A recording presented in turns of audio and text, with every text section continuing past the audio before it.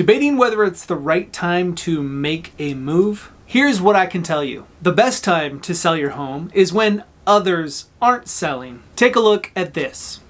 This graph shows the number of sellers listing their home is lower than the norm. In fact, over the past 7 years, the only year where inventory was lower was in April of 2020 when the pandemic hit. So why are so few sellers making a move today? One reason is because of something called rate lock. Basically, some homeowners don't want to make a move and take on a mortgage with a rate higher than the one they have on their current home. Their hesitation creates an opening for you. If you sell now, your house will stand out. There are already way more buyers than there are homes on the market for sale. As a seller, this will set you up to get a lot of attention from eager buyers. And you'll likely get multiple offers to choose from if you price it right. If you're ready to sell your house, you have the chance to win big while the inventory is still low. Let's connect and get your house on the market.